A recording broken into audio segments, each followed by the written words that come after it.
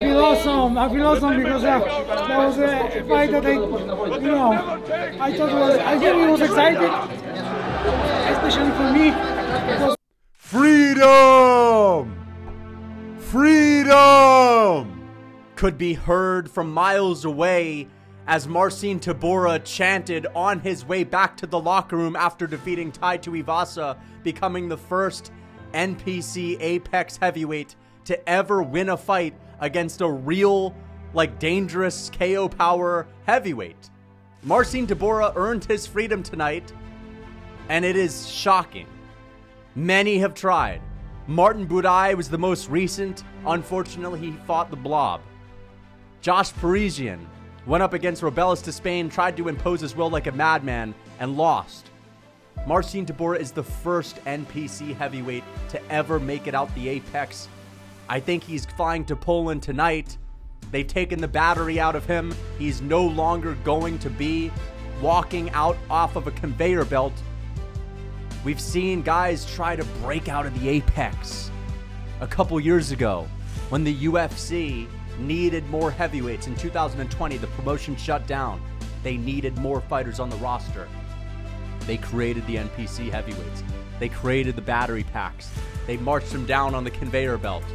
We've seen guys like Justin, who else is an NPC heavyweight? It's just beautiful.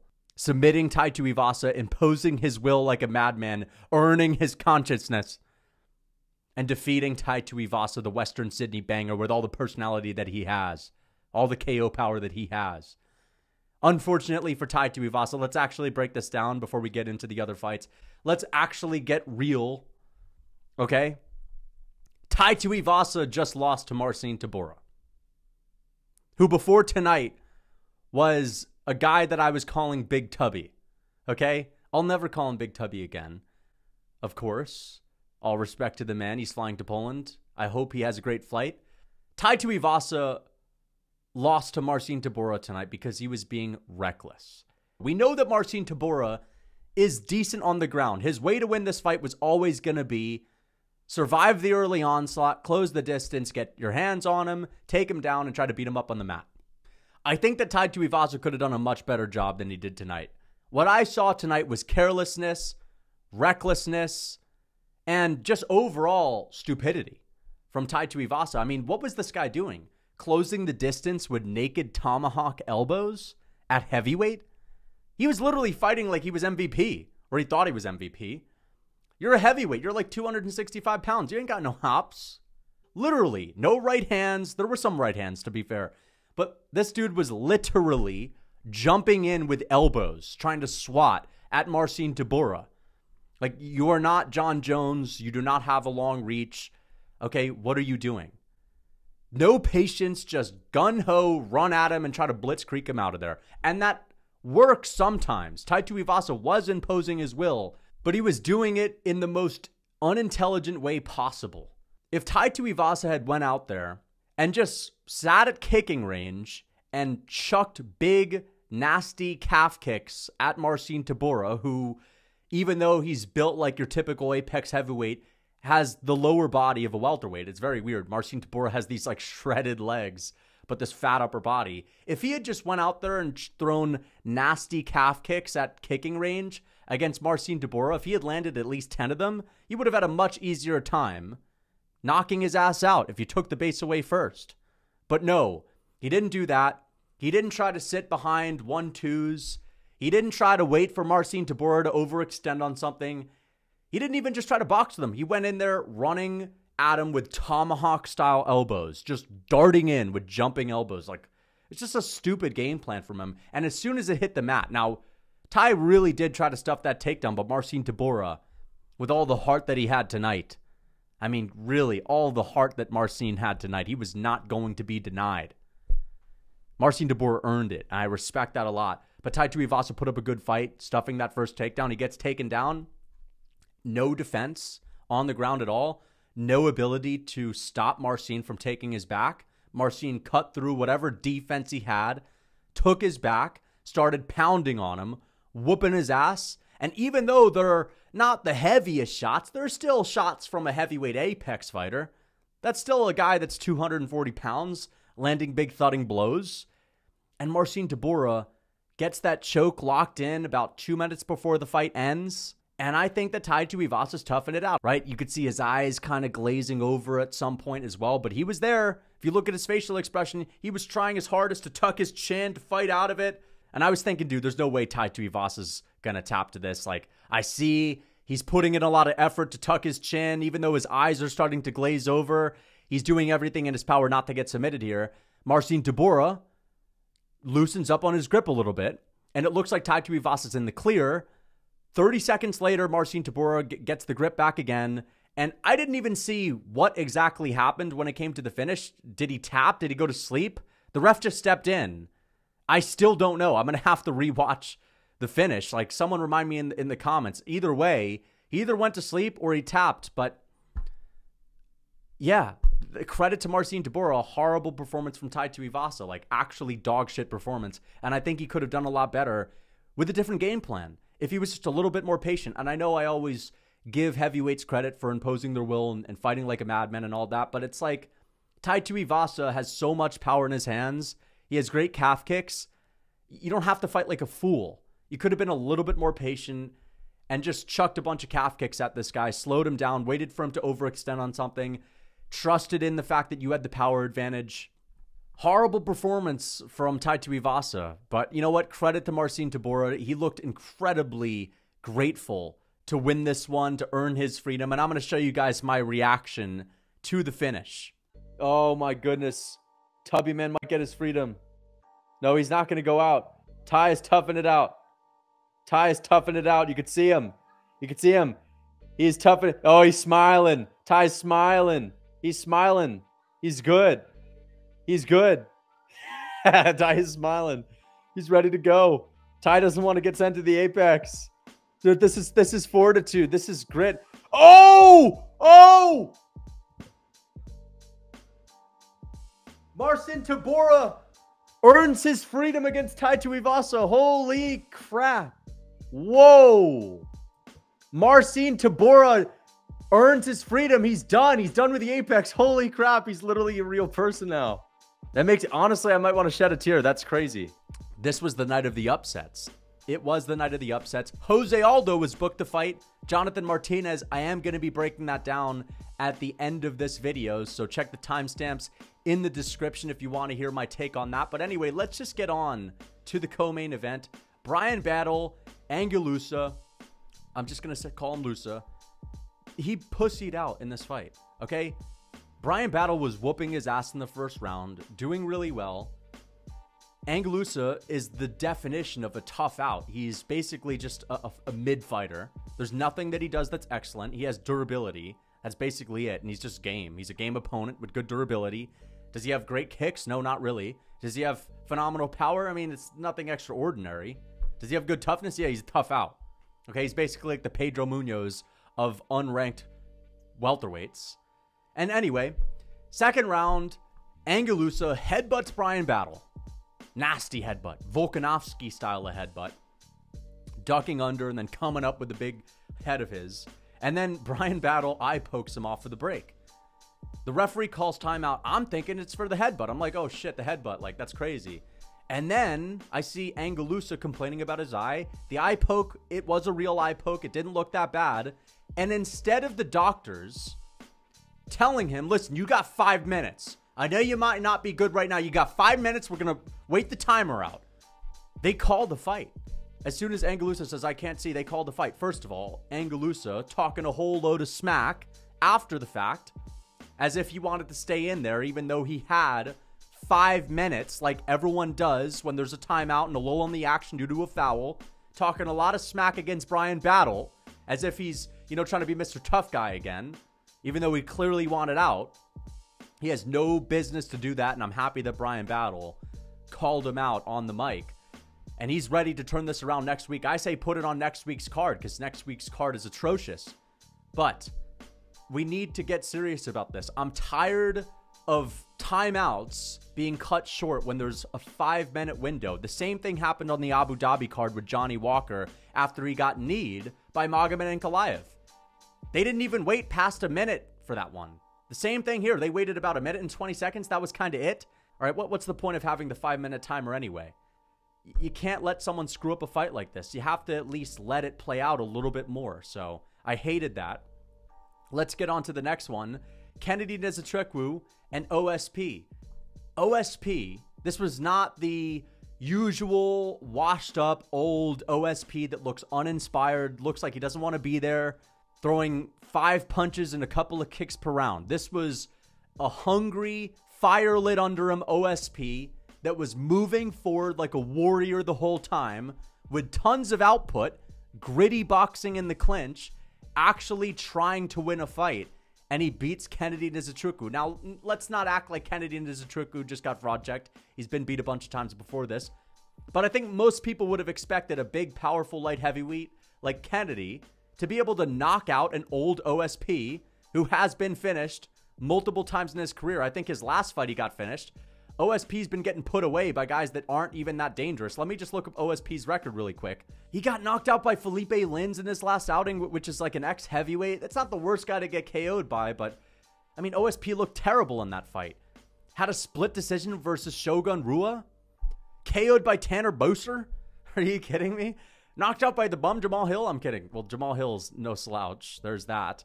But like, I guess the point that I'm trying to make is, throughout the past couple of years, OSP has always struck me as a guy that just doesn't want to be there. He fights like he's half asleep. He never looks excited at all. You know what I mean? He just has no energy.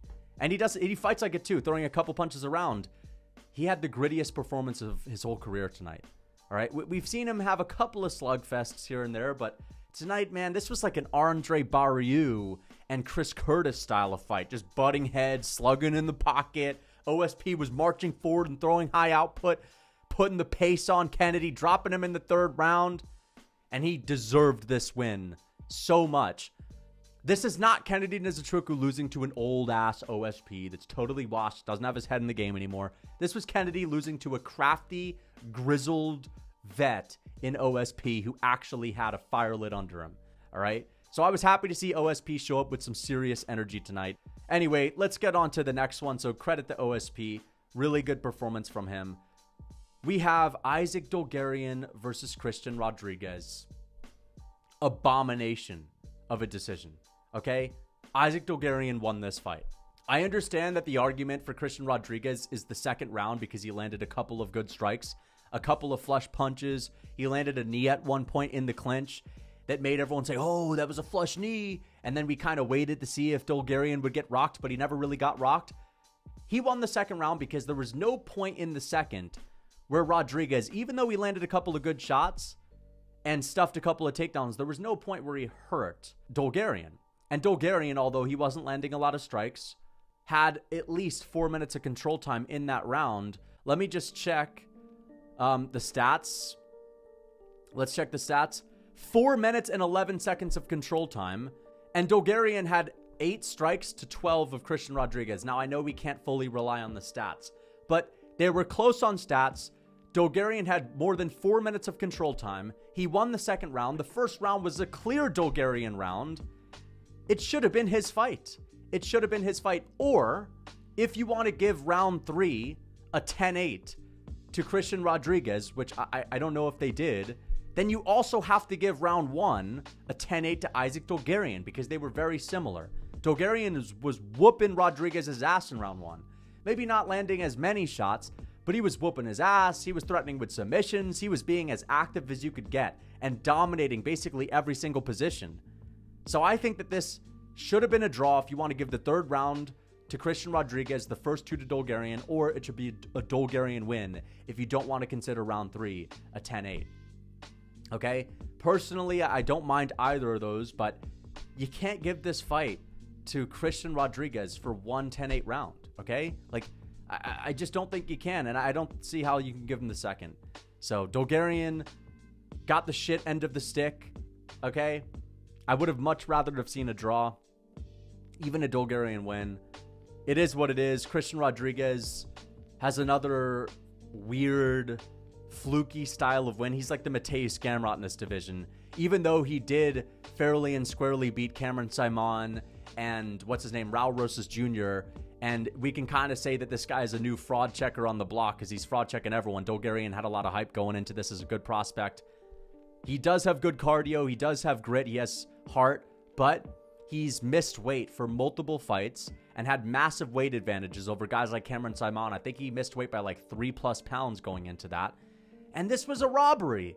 Even if it was supposed to be a draw, it's still a robbery because one guy doesn't deserve to lose. The other doesn't deserve to win. It should have been a draw or a win for Dulgarian. So, Rodriguez, I will say this. In the beginning of the fight, I was thinking to myself, dude, this is kind of crazy. The pace that Dulgarian's putting on this guy, I don't know if he can keep this up for 3 rounds. I don't know if he can keep it up because he was putting a gnarly pace on him. Just ragdolling him. You could see he was putting a lot of effort into all the movements he was doing on the ground with his wrestling. He was throwing big strikes and looking for finishes, and I think that he kind of emptied the gas tank a little bit too much. And I was not surprised that he was really slowing down in the 3rd round at all, because it's almost impossible to keep that type of pace up unless you're Anthony Hernandez. Let's get on to the next one. Gerald Meerschaert and Bryan Barberena. Bryan Barberena versus Gerald Meerschaert. This is probably the best performance I've ever seen from Gerald Meerschaert. We saw everything from him, okay?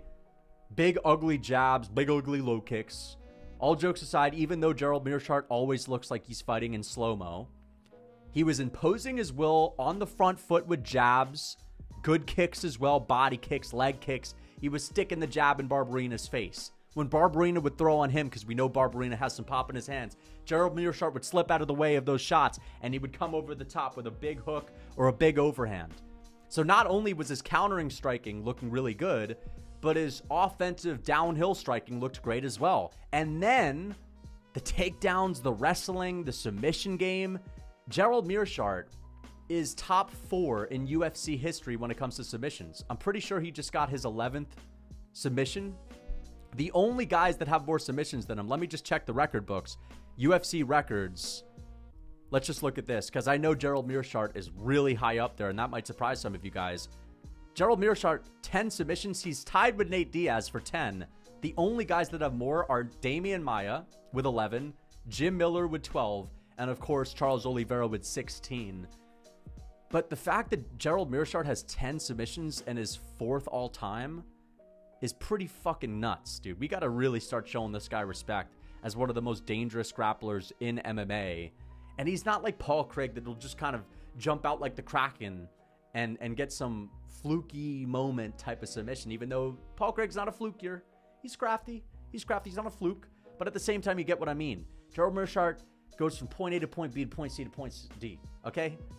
He's a guy that'll take you down. Beautiful takedowns, perfect entries, great timing, slowed it down. It was the opposite of Isaac Dulgarian. Isaac Dulgarian was with everything in his power, everything in his might, trying to muscle around Christian Rodriguez into different positions, just trying to steamroll him. Gerald Meerschaert was taking his time. There was no rush, right? He had the edge. There's no reason to rush it, and he gets the submission. So I think that was the best performance I've ever seen from Gerald Meerschaert based on how clean it looked. Everything looked perfect.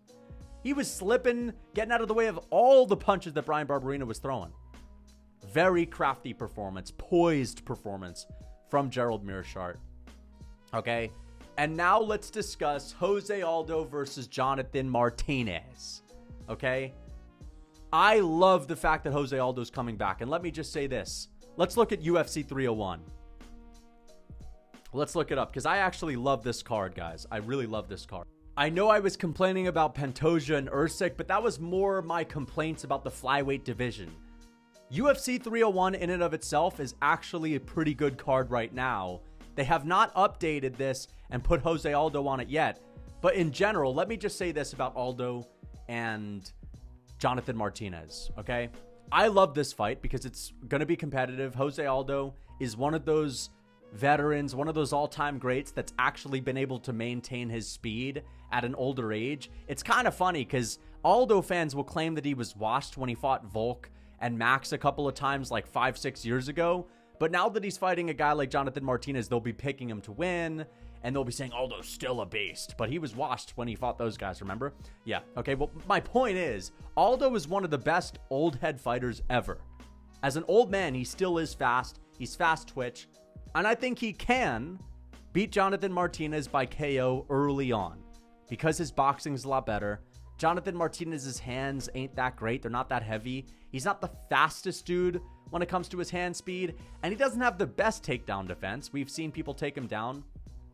I know Aldo doesn't wrestle that much. I think if Aldo has an approach to the fight where he's looking to get the KO on the feet, he's looking to throw his hands, he's looking to be active with the low kicks, and he's looking to mix in some takedowns, he could do well. But I will be picking Jonathan Martinez, okay? The reason I'm picking Jonathan Martinez, a part of it is because, yes, he is active, and he's young, and he's hungry, and all that stuff, and Aldo's coming back, and I'm sure Aldo's going to have a fire lit under him, and he's probably going to be inspired and all that. But at the same time, Jonathan Martinez is like 28 years old, and he's tied for the record for the most leg kick TKOs in UFC history. Like, this guy, no one really talks about him in the most realistic way possible. Like, people say, man, he's got great low kicks. If I were to ask most people who has the best low kicks in MMA, they'll probably say Pereira, then they'll say Jan Blachowicz, and then maybe they'll think about Jonathan Martinez. Those guys are much heavier. Their kicks have more power on them. They're not coming close. Or they are sometimes coming close, at least Jan Blachowicz, but they're not TKOing anyone with low kicks. Nobody. Jonathan Martinez is like the only dude that's TKOing people with low kicks right now. And we're talking like all it takes is 5 or 6 to really change the course of a fight. When you have that type of power on such an easy thing to land, such an easy weapon to land, I mean, it's hard not to pick that guy against the Muay Thai style Jose Aldo, who's not Mr. Footwork, switching his stance, lateral movement everywhere, who's kind of like in the phone booth a little bit, sitting light on his front foot, fair enough, but he doesn't move around that much. And we know Aldo, even though his kicks used to be phenomenal, he doesn't throw as many anymore. And for guys like Jonathan Martinez, it doesn't even matter if you check them. All right, Adrian Yanez was attempting to check some of these kicks. Cub Swanson was trying to check some of these kicks. It doesn't fucking matter sometimes when you have shins like that. We saw the same thing with Magomed Ankalaev and Jan Blachowicz. It didn't matter when Magomed tried to check them. It just would hurt him even more, right? So I honestly am going to be predicting a leg kick TKO for Jonathan Martinez. I think Aldo has the better hands. As I said, he's one of these older dudes that still has some really quick twitch ability. He's a good boxer. I think he's even won a boxing fight. I forget, was it against Jeremy Stevens or something like that? But either way, I just don't think it's that likely that Aldo gets the KO in the first round. He might. And is he going to wrestle? Like, is he going to really push the grappling? I don't know. He's strong. He's a big dude in the bantamweight division. He might be able to take Martinez down. But I think it's most likely that Martinez will throw a ton of low kicks early on. And I just don't think people can deal with it. You're going to have like a nasty ability to KO people early, or you're going to have to be able to take this man down. Okay? Or you're going to have a style that's elusive where you're moving around a lot and not like Jose Aldo just kind of sitting there super patient with the Muay Thai style right in your face. So I think it's a bad matchup for Aldo. I will be picking Jonathan Martinez. I'm sure that a lot of people are going to say congrats to Aldo and whatnot. But I love the fight nonetheless because I still think Aldo could win. It is a competitive matchup. I could see him outboxing Martinez. And if he does win this fight, you guys have heard me say that I don't think Aldo is the featherweight GOAT, and I don't think there's a good argument for him being the featherweight GOAT. Obviously, beating a bantamweight does not mean anything for his featherweight GOAT status, okay? This fight does nothing for him at featherweight. It doesn't take away, it doesn't add. Overall, though, Jose Aldo getting a win against Jonathan Martinez, a highly respected fighter amongst the hardcore fans. In a way, people look at Martinez as a bit of a boogeyman. If he beats him, we might have to put him up more on the GOAT list. I personally have Aldo at around the 6 or 7 spot. I may consider putting him at number 5.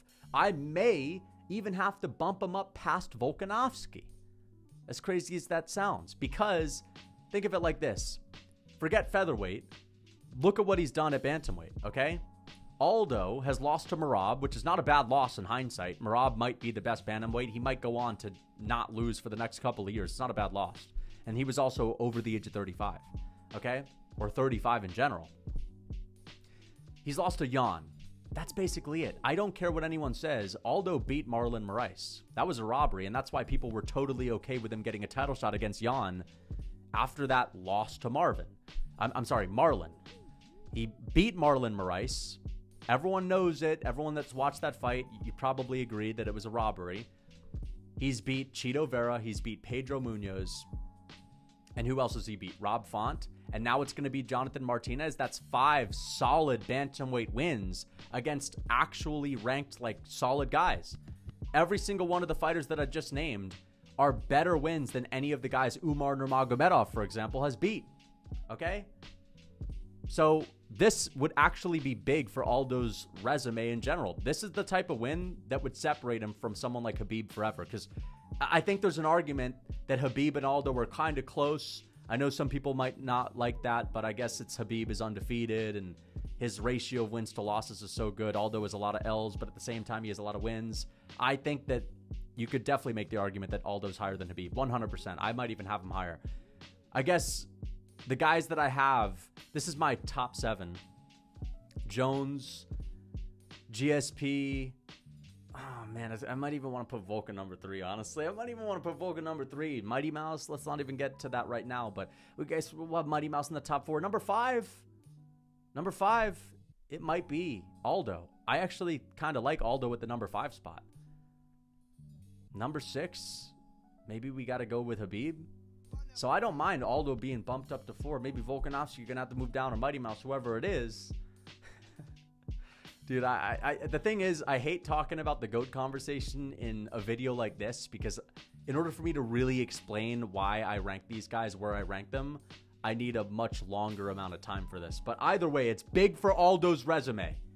If he beats Jonathan Martinez, who is a respected fighter, an avoided fighter, he's a boogeyman style of fighter. But let's look at this card. Okay, Pantoja versus Usyk. Okay, it's a joke because the flyweight division is so shit.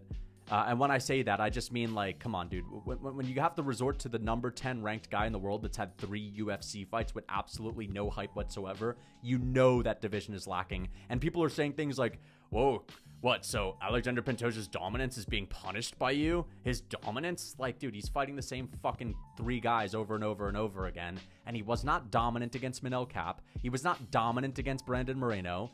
Literally more than 15 minutes of the fight against Brandon Moreno, he was just half guard camping and backpack camping. Okay? So no, it's not, oh, he's cleaned out his division. Okay? Like, he's fought like 5 guys in the UFC. Anyway. And the division is shallow. The division is shallow. How about that? He did have a dominant win over Pantoja, but Pantoja was a pipsqueak. Let's be honest. Listen. I'm sorry, Royval. He had a dominant win over Royval, but Royval's he's a bit of a pipsqueak. But Pantoja's actually a bit of a juggernaut in that division. All right. Anyway, let's look at this card. Pantoja, Steven Usyk. Okay. Paul Craig, Cal Borralho. I love the fight. It's not the best fight you could have made for Cal Borralho. I mean, come on, I'd like a bit of a step up. You got Paul Craig, whose only chance to win a fight is by grappling, and you're putting him up against a guy that's bigger, stronger, faster, that also specializes in grappling and wrestling. Good luck for Paul Craig to take him down. He's probably going to get KO'd on the feet. I could even see Cal Borralho beating his ass on the ground too. So I would have liked to see something tougher for Cal, but whatever. Anthony Smith, Vitor Petrino. I love it. It's an Anthony Smith fight. What's there not to like? It's a dangerous opponent. All right, Anthony Smith is going to be talking a lot in the build-up to this. We might get to see Vitor Petrino get a nasty KO. We might get to see an Anthony Smith legendary win. I like that. Michel Pereira, Mac McMurdo. It's a one-sided showcase fight for Michel Pereira, but he fought last week, so I can't really complain about him not having a great opponent. Mac McMurdo is light work. He's a total can in the UFC at this point. I love when people used to hype up Mac McMurdo just because of his name. Mac McMurdo. Wow. Dude, what a hardcore name. Murdadov, he's got to be great. Right? And he hangs out with like Floyd Mayweather. Yeah, it's an easy win for Michel Pereira, but either way. Joaquim Silva, Drakkar Close. It's nothing to see there. Alessandro Costa versus Kevin Borjas. Decent fight. I like that. But here we have Joanderson Brito versus Jack Shore. Okay, Joanderson Brito versus Jack Shore is an amazing fight. Joe Anderson Brito has been on a terror fest streak, terrorizing the featherweight division, blitzkrieging dudes, mogging dudes, tossing them around, knocking them out, submitting people with ease. One of the most dangerous finishers in the featherweight division outside the rankings, fighting Jack Shore, who's really skilled, who is going to be small compared to Joe Anderson Brito, because Jack Shore, let's be honest, I think he should have stayed at bantamweight and cut a little bit more weight. Like, his reasoning for leaving was the weight cut was too hard, but if you looked at his physique at bantamweight, he was not shredded at all. I think he made a bad move of moving up. All right, these guys at featherweight are too big for him. But it's going to be a good fight because Jack Shore is skilled, and he has that bantamweight skill moving up. Okay, but either way, it's not like this is welterweight to middleweight. It's freaking bantamweight to featherweight, another great division. So I will be picking Joe Anderson to win that fight. But either way, good fight. Elvis Brenner, Mytek Orobai, the Ice Age man himself. I love this fight. I know that people want Elvis Brenner to take a step up in competition. I totally get that. But he's had 3 wins in the UFC. Like, he's not on some mean streak yet. This is a very tough fighter, but that's what you should want, right? You should want Elvis Brenner to be fighting tougher guys, not weaker guys and easier guys and layups. Okay? I know the issue with this one is Orobai doesn't have a ranking spot, and he's unproven, and he only has 1 win in the UFC, but he had a good win in the UFC. He has some hype around his name because of that win, because of how he looks and what his name is.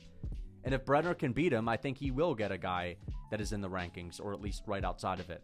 It's exciting too, because Brenner's a prospect that people like. He's dangerous. And Orobai is a guy that is also a prospect that people are looking forward to seeing. Gene Silva versus William Gomez. This is the epitome of a NPC versus a guy that knows how to impose his will. Gene Silva is a madman. He is a total weirdo, but very entertaining. In the cage, he has all of these flashy techniques. He reminds me of a young Michel Pereira with the way that he fights. He's just going out there with crazy techniques, throwing everything as hard as possible. He's a little bit like Trevor Peek in that sense, but just a little bit more of a showboater. And then William Gomez is your typical 6 kicks around, couple of jabs here and there, clinch him up. That's basically it. Rinse and repeat every single round. It's a good fight because Gene Silva is going to force William Gomez, who does have decent technique, who does have or did have some hype to his name. At least Cyril Gahn and the whole team that Cyril Gahn has was hyping him up. He's not been delivering at all. But either way, Gene Silva is going to force him to fight. I like this card. I like this card a lot. And we also have Aldo versus Jonathan Martinez. Stylistically, good fight. Aldo been able to maintain his speed at an old age. One more solid fight. Maybe a heavyweight bout. Derek Lewis, Jairzinho, Gahn, Pavlovich, even though the UFC won't make it for whatever fucking reason. One more solid fight. This will be a good card. All right? There's so many good fights on here. Maybe not the biggest when it comes to name value, but Smith versus Vitor, that's a bit of a meme fight, and it's fun. Okay? Smith is a fun fighter. He actually puts on good fights. Paul Craig Calbarajo, that's a finish in the making. Michel Pereira gonna murk Mac McMurdoch. Joe Anderson Brito, Jack Shore, that's a great fight. Highly skilled, unranked bout. Great fight. Elvis Brenner, Mytek Orobai, really good fight as well. Gene Silva, William Gomez, good fight. I like it. Anyway, let me know what you guys think in the comments. Let me know what you thought of the recap. Credit to Marcin Tybura. I'm really happy for the guy. Beautiful moment. First time in history that an Apex fighter, a fat heavyweight Apex fighter, has broke out of the Apex and earned his freedom. Anyway, until next time.